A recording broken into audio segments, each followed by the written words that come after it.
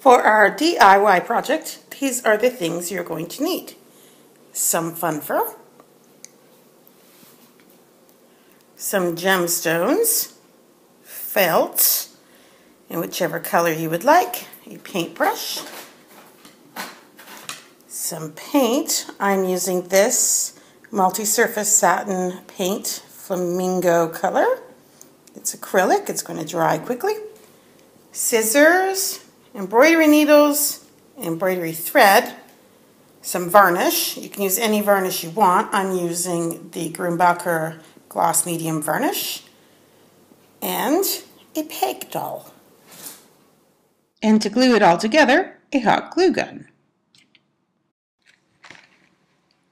So step one is for me to sew the cape.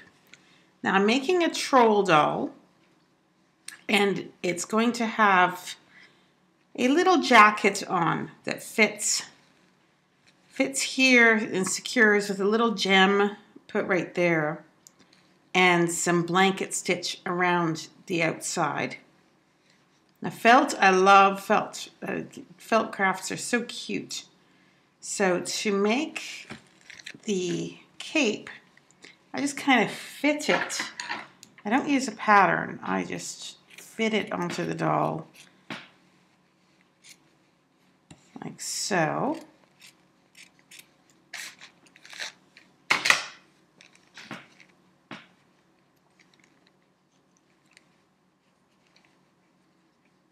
There's our jacket. See, I need to just trim that up.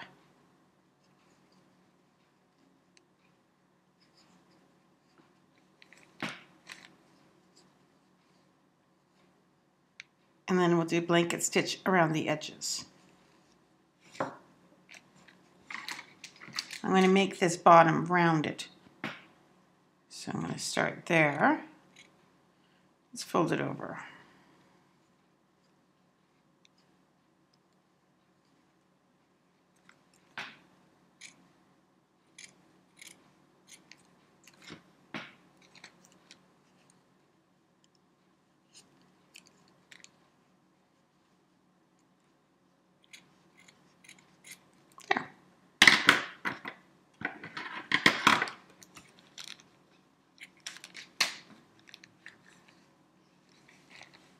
Fit on this doll quite nice.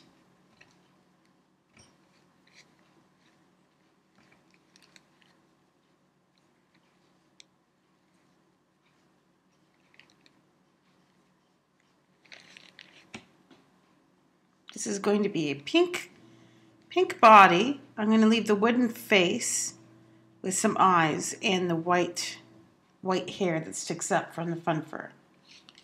Now I could dye the fun fur. I just, where I bought this fun fur, they only had white and the 3 primary colors, blue, yellow, and red.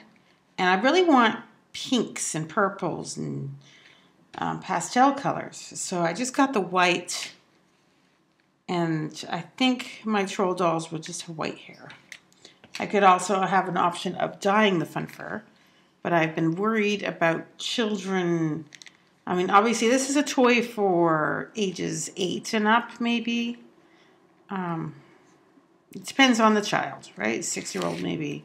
Because it is going to have this gemstone put here. You know, you can't have a baby sucking on this thing and swallowing the gemstone.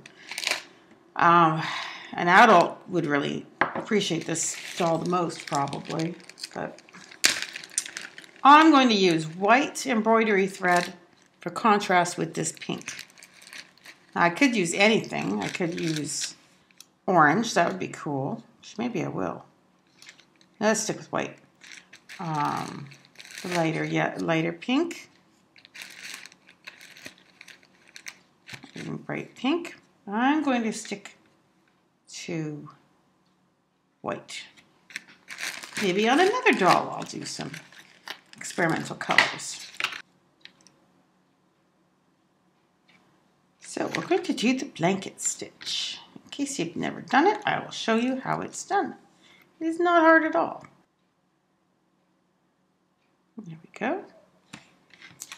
And let's pull out, I guess, I don't like getting my thread too long, it starts to get messed up. So I will have several starts on this. I'm not going to have enough thread to go all the way around. That's just my way of doing it. Because I do find it gets tangled and knotted on me if I have too long of a thread. So knot the end of your embroidery thread.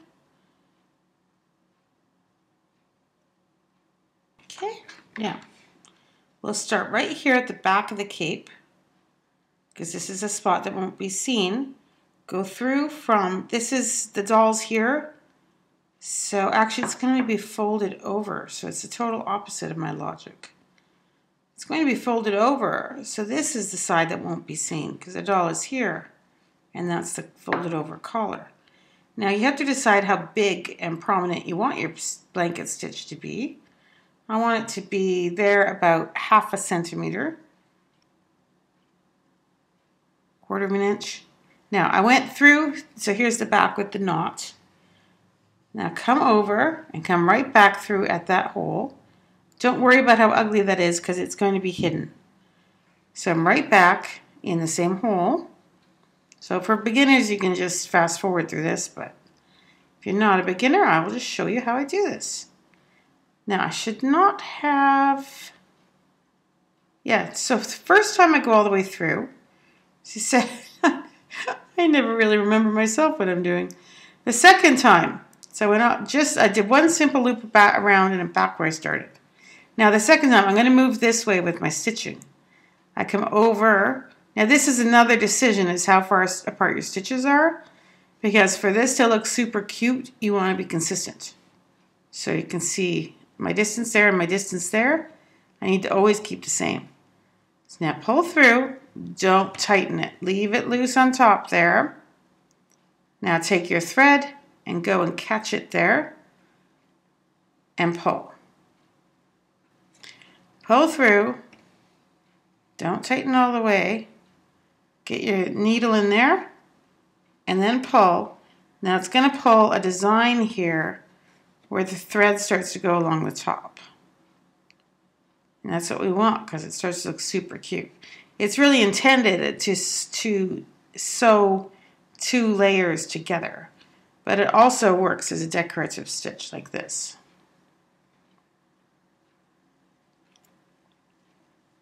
And it's fast. It doesn't take too long.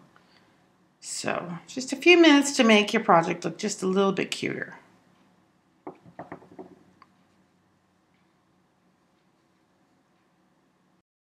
Now I'll fast forward for you. You don't have to, because I admit this is tedious and lengthy and must be getting bored.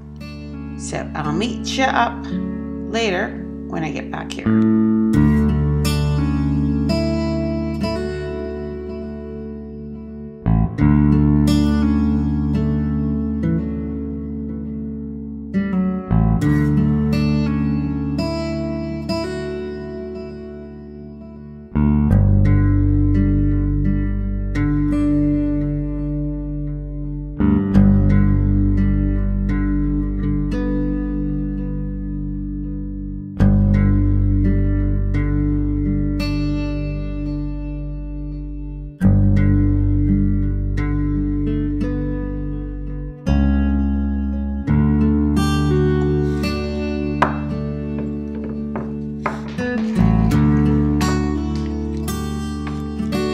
I'm ready now to move on to the next step. We're going to paint the body and leave the head the wood color. So it's pretty easy. I'll probably give this 2 coats of this pink. I'm leaving the bottom unpainted.